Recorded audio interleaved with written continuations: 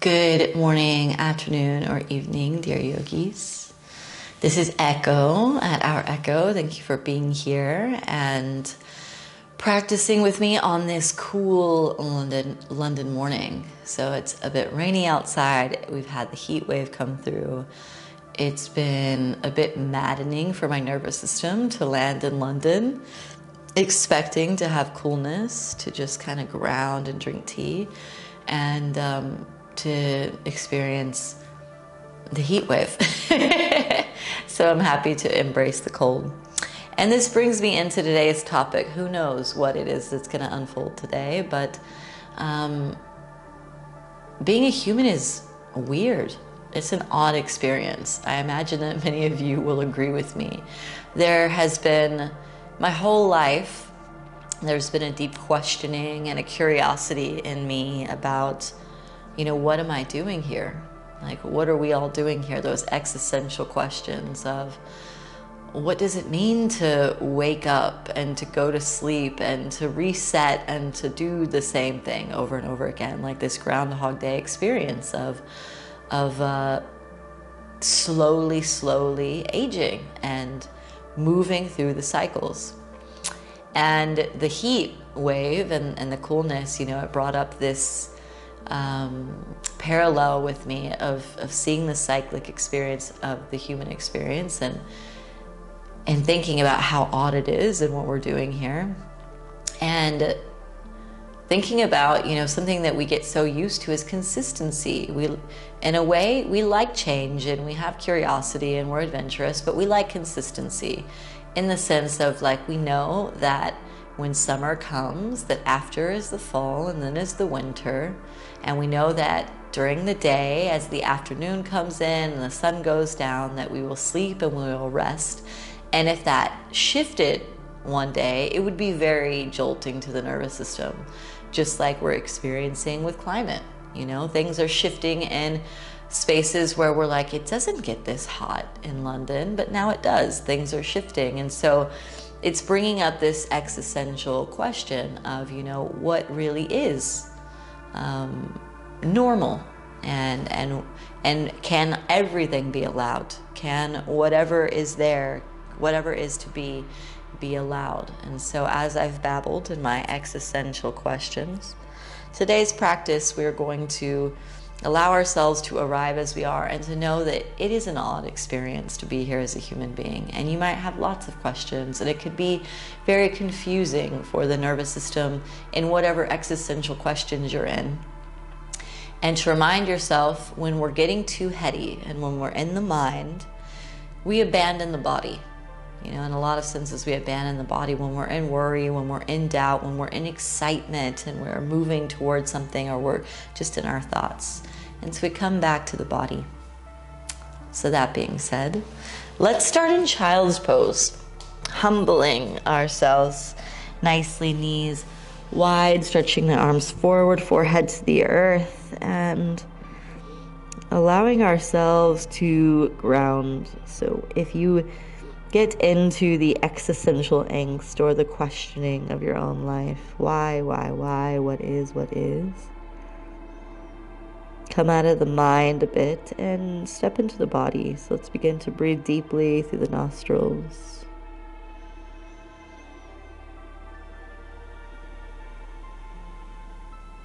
And this isn't about distracting ourselves from difficult questions or running away from them.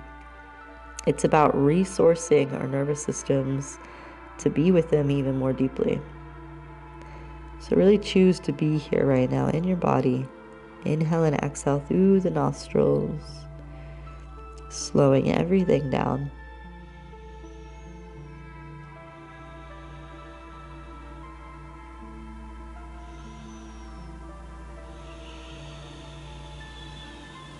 And coming forward to tabletop position.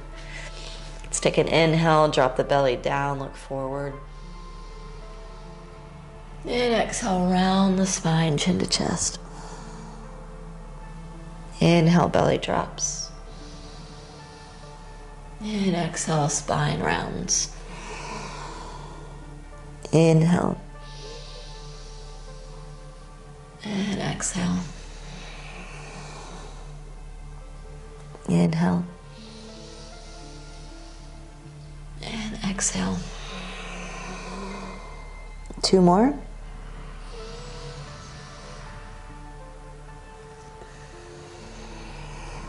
And let's come back to center.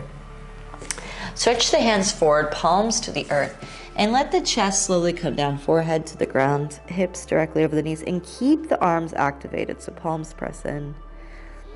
Getting nice and long across the arms into the pericardium meridian.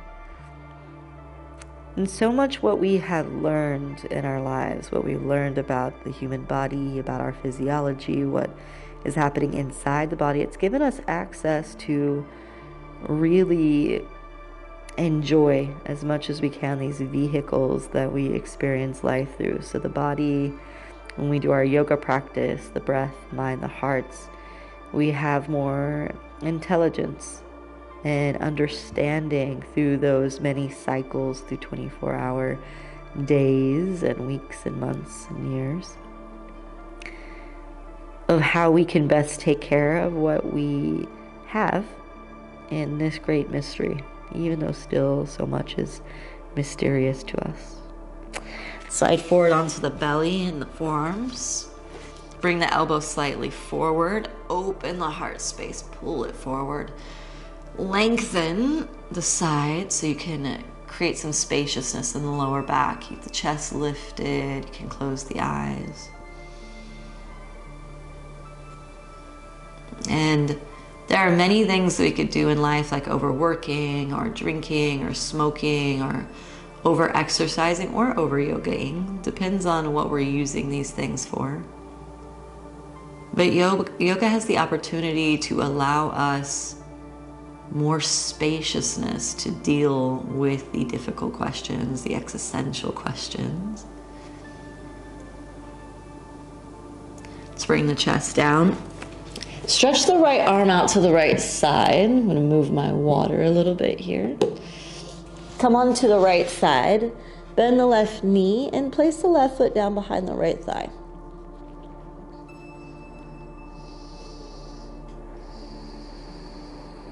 And so open wing, lengthening into the right deltoid, into the chest.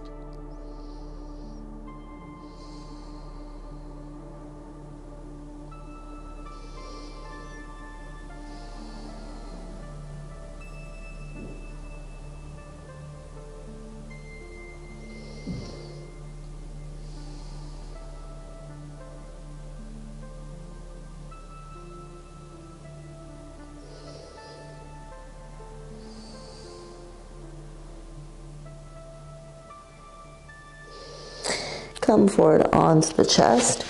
Lengthen the left arm out to the left side. Roll into the left side body. Bend the right knee. Place the right foot down behind the left thigh. And also our yoga practice gives us the opportunity for spaciousness in silent witness. So notice in these spaces when I am not guiding where the mind goes. And do your best to not leave or abandon the body for the mind. If you think of your body and your mind, everything as a system. We give so much attention to the mind. So think of the mind as the big brother, the quarterback of the football team, and the body. The body is like the sensitive little sister that kind of gets left behind sometimes. And it's important that we make sure that we're spending enough time with our mind as well as our heart, our feelings, our body, our sensations, and whatever higher aspect of self you believe there to be, to your purpose, what drives you. Let's come back onto the belly, hands by the chest, sit back onto the heels, and we're going to sit back onto the heels but with the toes tucked. So toes tucked under, the very famous and well-known toe tuck. Favorite of all yoga postures. Sit up nice and tall through the spine. And I see the toe squat, if I'm going to focus on existentialism today, I see the toe squat as the ruptures in life, the challenges, the breakups, the heartbreaks, the difficulties. A lot of sensation can be felt in the body when we do the toe squat. But notice if your mind essentially says pain, if it immediately goes pain, I want to go out. And if it's just uncomfortable, can you sit in it? Can you breathe with it? Can you be present with the rupture, the challenging aspect of the human experience? The more that we practice to sit in stillness and silent witness with difficulties, the more we can respond instead of reacting to life's challenges. So let's give a few more breaths here to this thing, this rupture that brings up this fire in the body, but that actually brings so much new life energy into the body, moving stagnation from the fascia and stuck energy in the meridians and myofascial lines that end and begin in the feet, and creates new life force through the front and back line of the body. Coming forward onto the hands, untuck the toes and pat them out.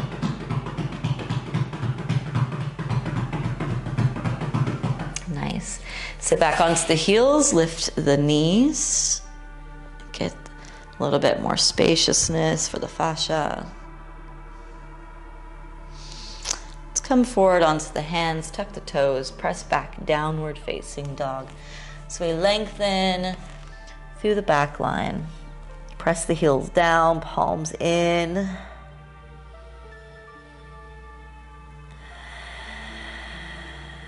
Let the head relax, the shoulders to relax.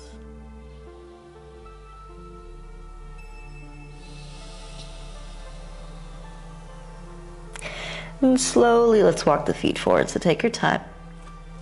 As you come forward, you might need to bend the knees a bit. If the back line is nice and tight today, let's fold in. You can keep the hands on the earth or on a bolster, a block. Or if you're folded all the way in, you could take the opposite elbows. For me, I'm a little sensitive today in the back line, so I'm going to come on my fingertips, keep the chest a little bit lifted.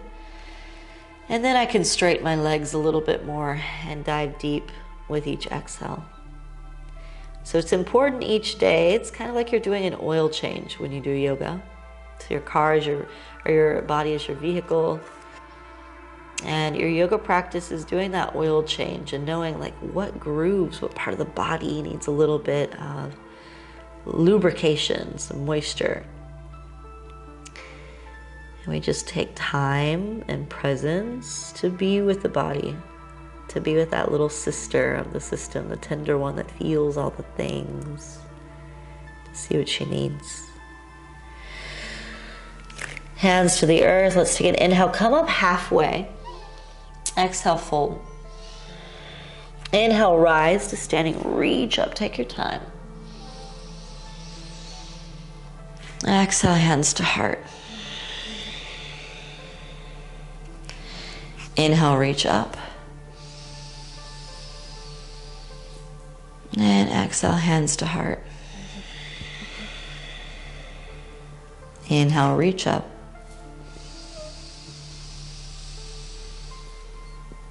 Exhale, hands to heart.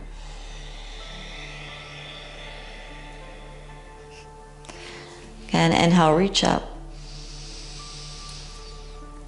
Clasp the fingers this time and let your body lean to the right, hips to the left. Nice and long through the left side body.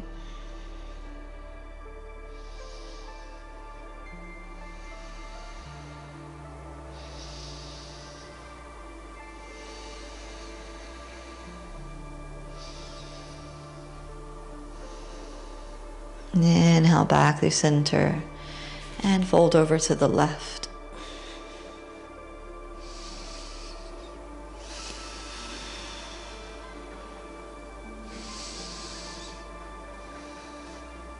Inhale up and exhale, fold. Inhale, come up halfway. Exhale, plant the hands, step back to a plank position. Lower halfway, elbows in by the ribs. Inhale forward to the tops of the feet, open the heart space, look up. Exhale, tuck the toes under, lift the hips back and up, downward facing dog.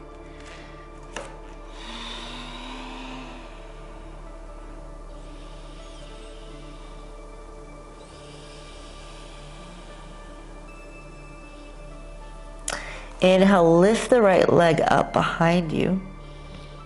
Bend the right knee, stack the right hip open over the left. Pause here. So we're opening into the right hip. Really press that left heel down, let the head hang, press the palms in. You can stay here or you can begin to bend the left knee and then step the right foot behind you next to the left foot. Right arm reaching forward. Flipping the dog, so flipping our perspective. And getting a bit curious about what the physical form can do. Again, we're challenging ourselves, we're working with balance. And slowly come back forward. Bring the right foot forward this time. And inhale, reach up, high lunge. Very good. So it's a bit of a challenging one, but we can do it. Sink deep into the right knee, reach the arms up. Take an inhale. And exhale, open warrior two. So sink into the right knee. Strengthen the arms. Nice and open across the chest. Relax the muscles in the face. And arrive in the challenge.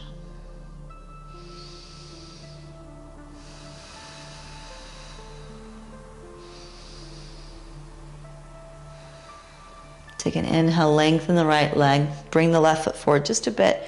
Reach the right arm forward and down to the right shin. Left arm up.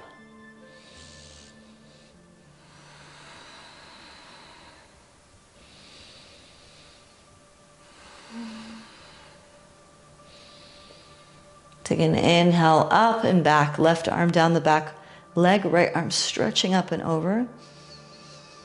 And exhale, hands to the earth around the right foot. Step back to plank. Lower halfway, elbows in by the ribs. Inhale forward, open the heart space. And exhale, back and up, downward facing dog. I'm having some technical difficulties with my mat and this rug. All right. Let's take an inhale, lift the left leg up. Bend the left knee, stack the left hip open over the right. And we're just taking pauses. We're nice and slow today. So again, witness the mind. If we wander off, stay in the body. Deep breaths in and out of the nostrils. Set the left foot down behind you. Left arm reaching forward. Keep the hips lifted.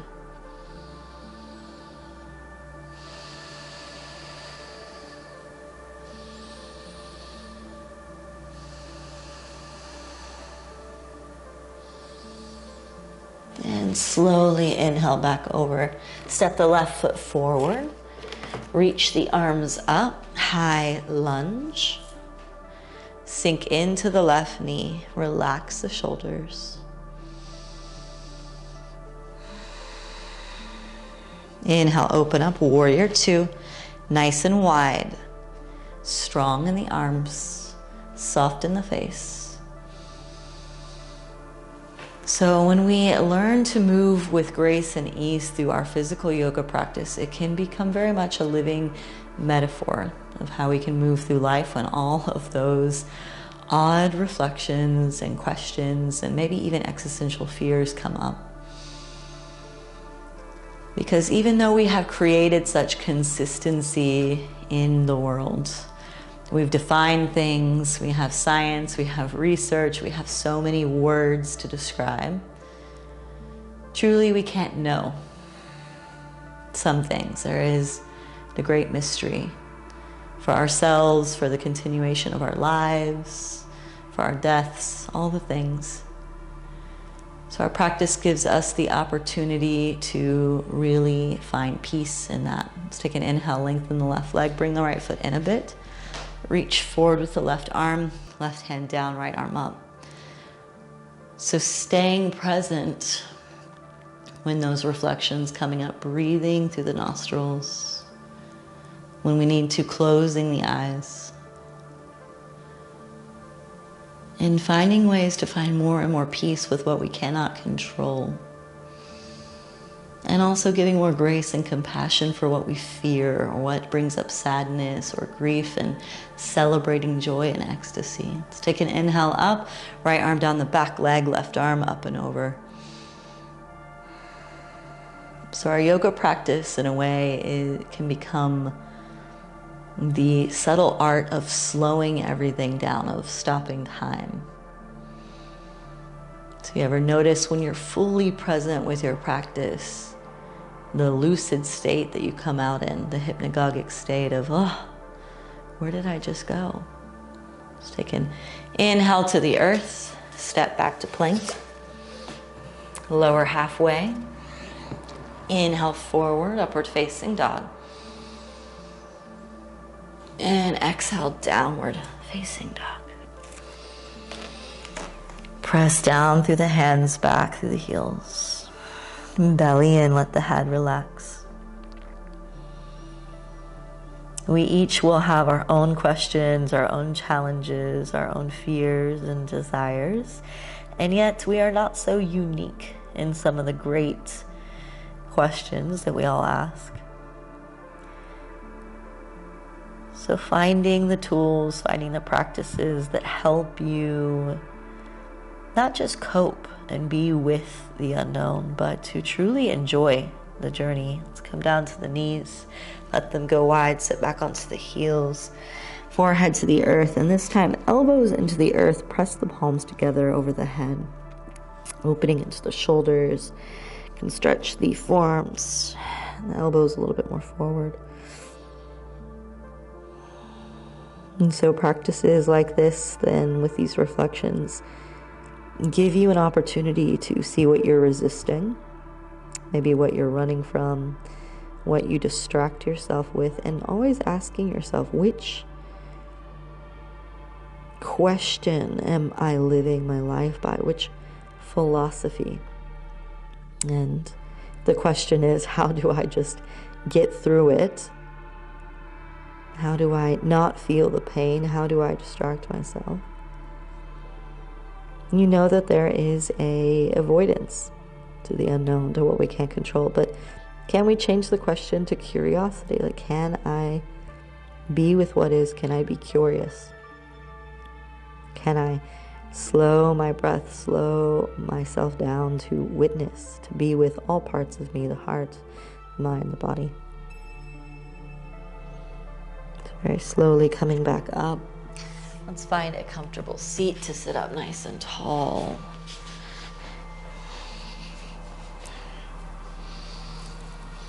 Lengthen through the spine, hands resting on the knees, and just landing.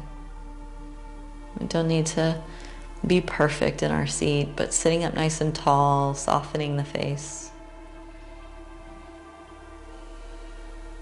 Hands together at heart center, bowing head to heart.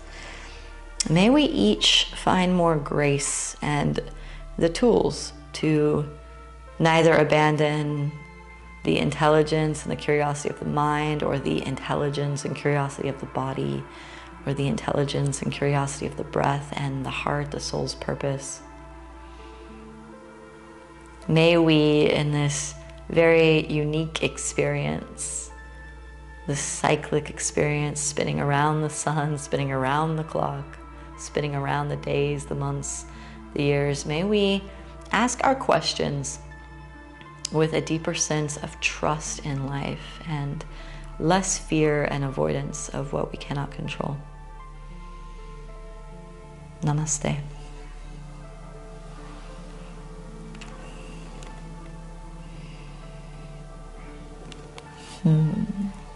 Thank you, dear human beings, spinning around this wild rock of earth with me.